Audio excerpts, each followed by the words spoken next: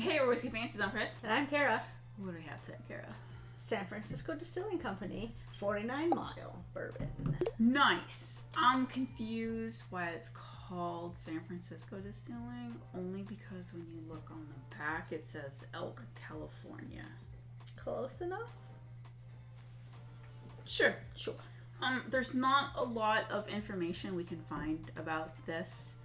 They're very vague, and from the two different other sources that had tried to do a review, written reviews, they had the same problem. It's a little confusing. Yeah. We'll do our best. They're very vague. So we don't know if they're sourcing, if it's MGP, Kentucky. It's not their own distillate except for this one bottle we noticed. This one, I noticed it says distilled and bottled by San Francisco Distilling Company. But I wonder if that still qualifies distilled by if you like request your own recipe. Exactly. I don't know what the terminology, the legal terminology is. There's nowhere Still online confusing. that says that they distill their own bourbon for these particular bottles. At least At least not yet. It just says that they're resting. That's it. Taking a nap. They're taking a little snoozer. Yeah, a couple years. Yes, and what led us to get into these is, besides being craft distiller, is this nice little pretty San Francisco story that they have with it. Is they go on about this whole story about how a lot of the border was built from sunken ships. And when I took her up there, we found some little areas in the Embarcadero and Wharf Center, or Wharf area, that had like the old nails, the ship nails embedded into the sidewalk. It was just a really cute little thing. So it was more of like a sentimental purchase for us, besides being a sexy bottle. It's very pretty. It's very pretty. I agree. And we also love to support craft distillers. Yes. So whenever we have the opportunity to purchase something new and different, we try to do that when we can. Yes. Mm-hmm. So shall we? I think we should try the straight bourbon whiskey coming in at 45%. They're both 45%, which is a little interesting. One's a single barrel, and this has an age on the bottle that says 7 years. This is not age stated. Proof down to 45, not age stated, but let's see. Same proof, completely different color. Different color. One's much darker than the other. This is like straw, and this would be almost like honey. Mm-hmm.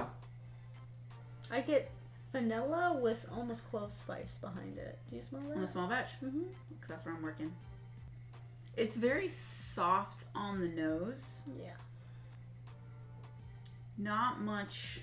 There's a little bit of alcohol if you go too deep. Like if you did take a big stinker honker in there. I always stick my nose in a little too far. It's very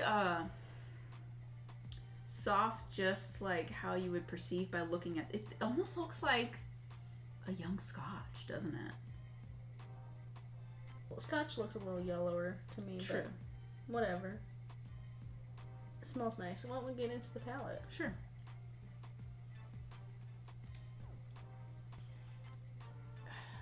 Vanilla in the front, followed by like an aged wood in the mid palate.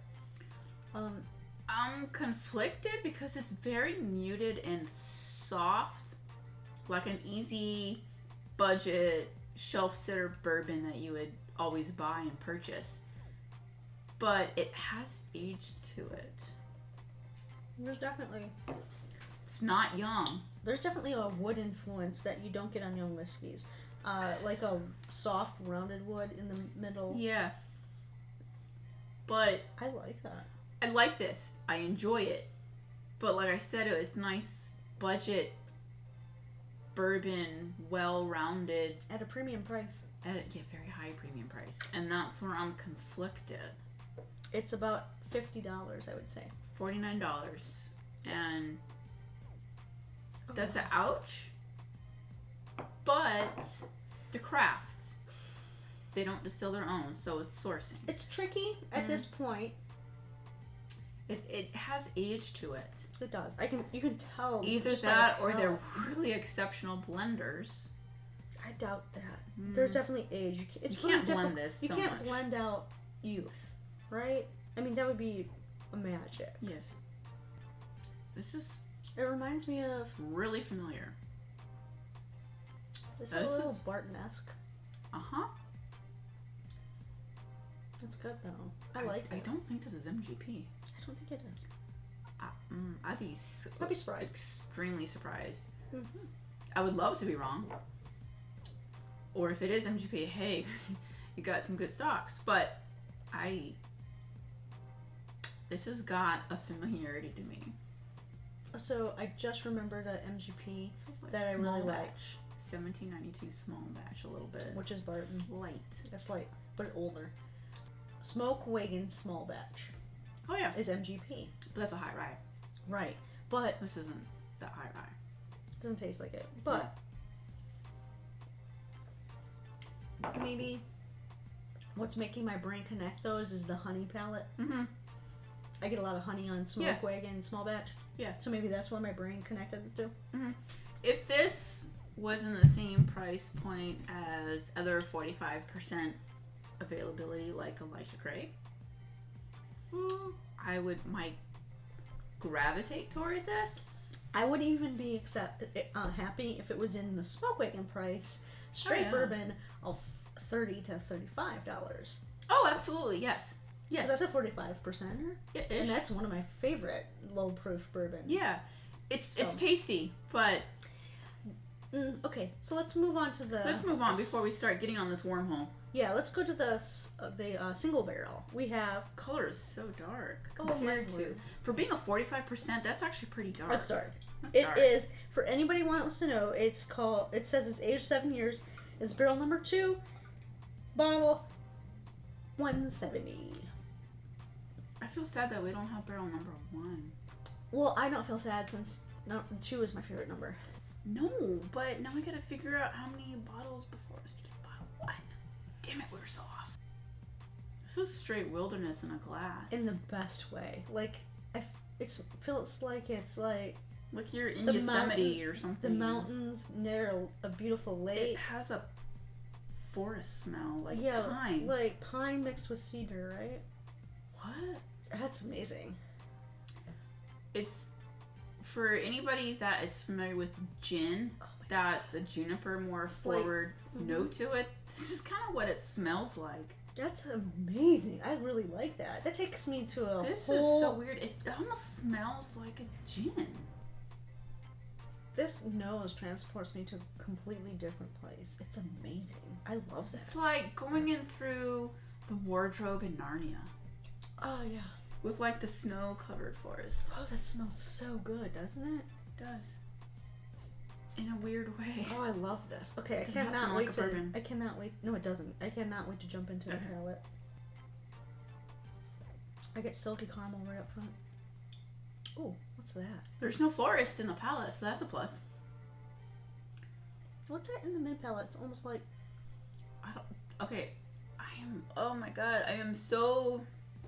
These are extremely familiar. What is that?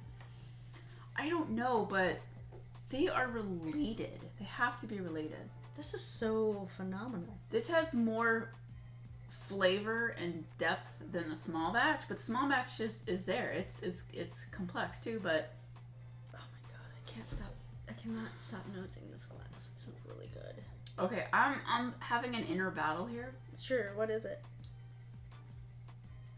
I know what we paid for this. And what I'm getting, I know it could be so much more and I would feel not as disappointed at what we paid for it if it was proved a little bit higher. Yeah. So... Does that make sense? Yeah.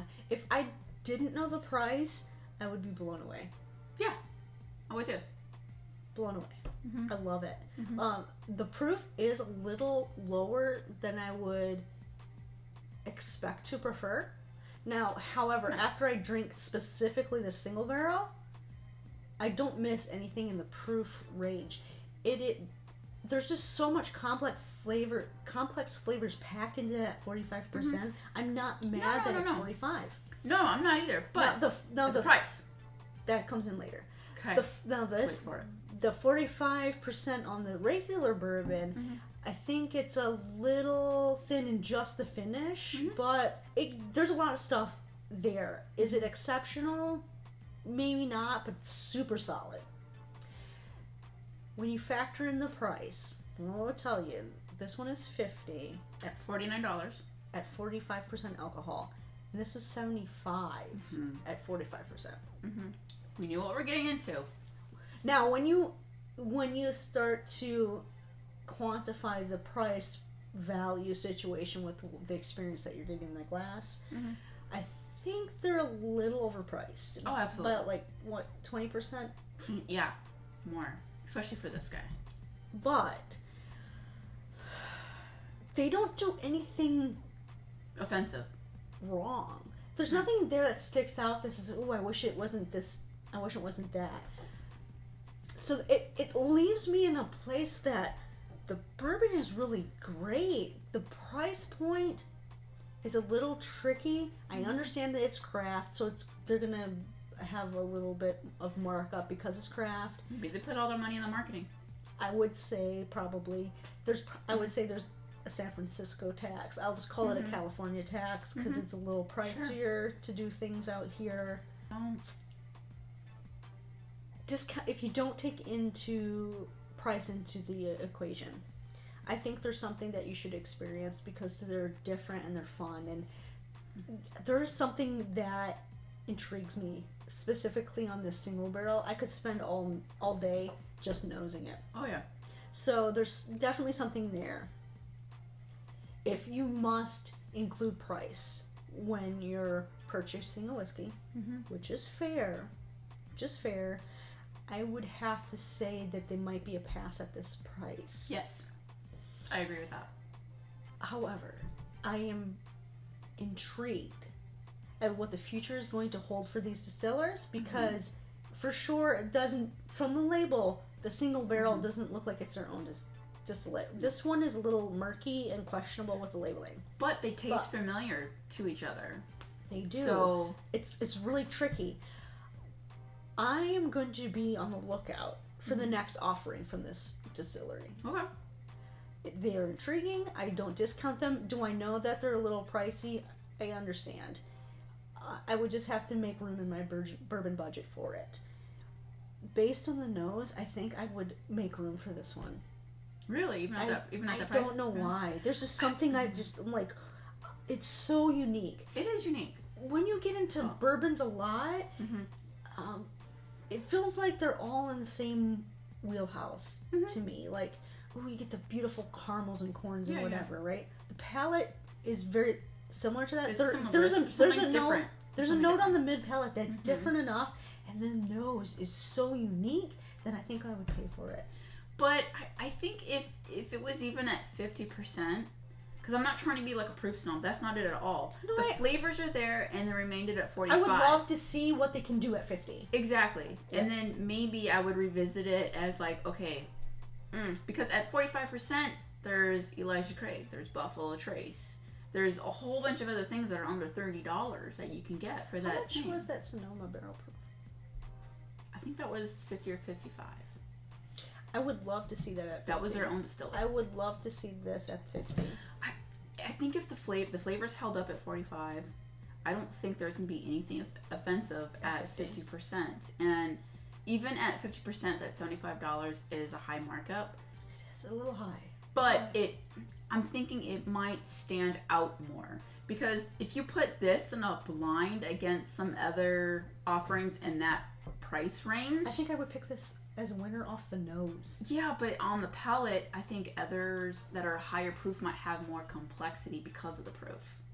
Right. I'm thinking where this originated from is pretty good. Is good on its own. Yeah. And maybe it's a business decision to proof it down to maximize your output and your volume to get capital. I get it from a business standpoint, but from a consumer side, $75 is a hard pill to swallow when there's an Elijah Craig barrel proof I can get for cheaper. See, when you say that, that's really hard. But they're a bigger distillery; they can do that. It's so I get it, but it's $75 for 45%. That's hard. It's hard, and that's not coming from a proof snob because it's good, but it could be so much better that would justify. It has to be. I bet it would be amazing. It would be really amazing. I would just love a couple more percentages I would higher. love to see them do something a little bit higher.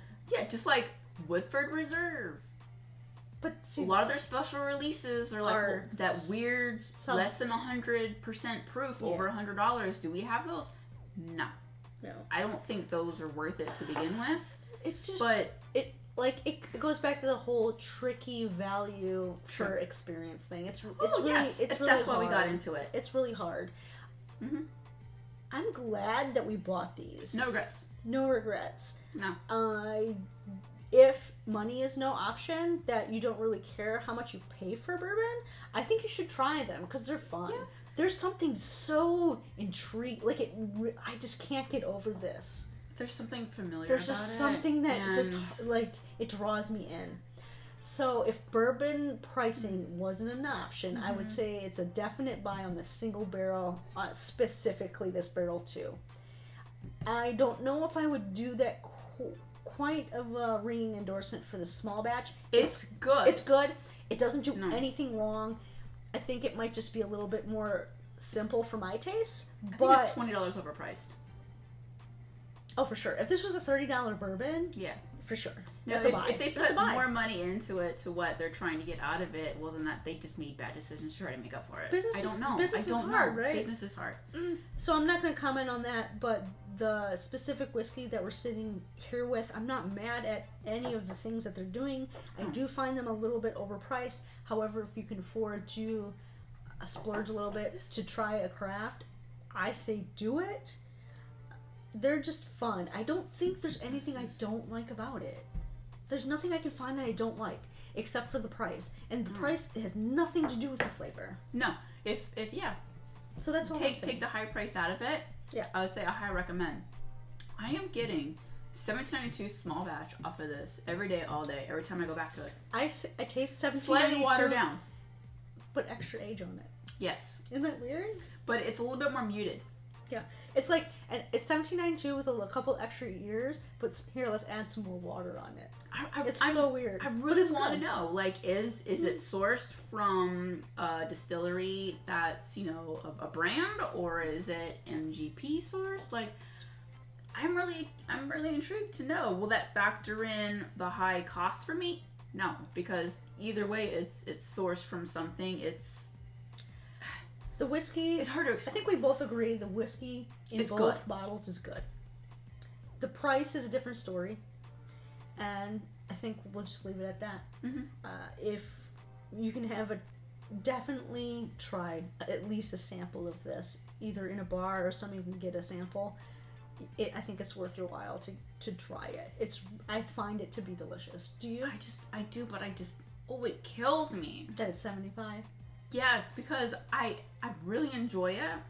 This would be like ending the night drink.